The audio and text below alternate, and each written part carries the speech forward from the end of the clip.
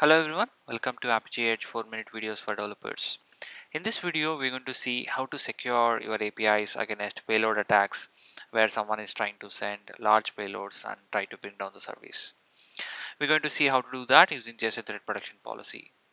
Myself Anil Sagar, I work at Google and Apigee platform. Prerequisites for this video, you need Apigee Edge account. You can sign up at apigee.com/edge. You need basic understanding of Apigee API proxy. For that, you can refer earlier 4-minute video. Let's see how to secure APIs against payload attacks in Apigee Edge.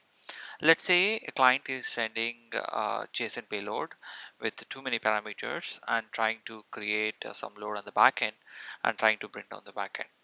So how do you secure your backend against payload attacks? You can do that using Apigee Edge JSON threat protection policy. And whenever payload exceeds certain limits, Apigee can able to intercept that and send back the response back to the client before even the data reaches the backend and tries to bring down the backend server. Let's see JSON threat protection policy in example in Apigee Edge. As you can see, I'm logged in into Apigee Edge. Let's try to create a simple proxy which does a post call. So I'm trying to create a proxy. Click on press proxy button. Choose reverse proxy. I'm going to give the proxy name as echo post and give the existing API as http://http://bin.org/post. Click next. Choose authorization as pass-through. Click next. Choose the default virtual host. Select the deployment environment as test. Build and deploy. Once proxy is deployed, let's see the proxy in action. Go to develop. So this is the proxy endpoint. I can take the proxy endpoint. Let's make an API call. Start the trace session. As you can see, I am trying to mimic an attacker who is trying to send a large number of payload attributes. And then when I click on send, as you can see, the response comes back. Since it's an echo response, it just displays whatever the information that we sent.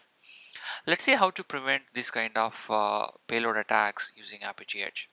Let's say our post request accepts max of 5 object elements. Let's try to do that.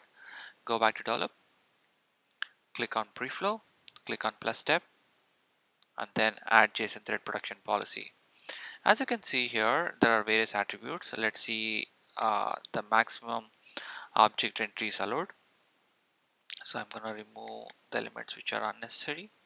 As you can see, there is a property called object entry count. Let's set it to 5. That means only 5 objects are allowed to reach to the backend server.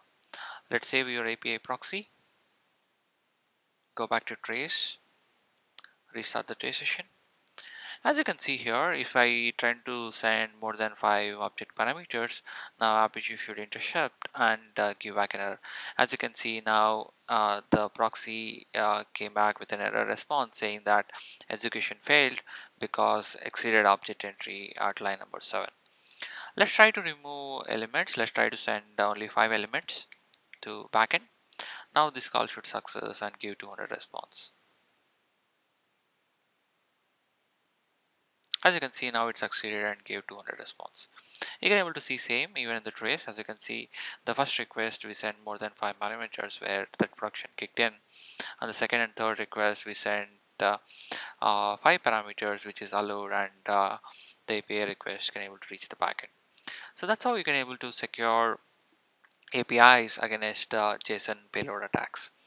There are again various elements available. For example, as you can see in Apigee documentation, if you do not want to allow more than a specified array elements inside a particular object, you can use this particular attribute.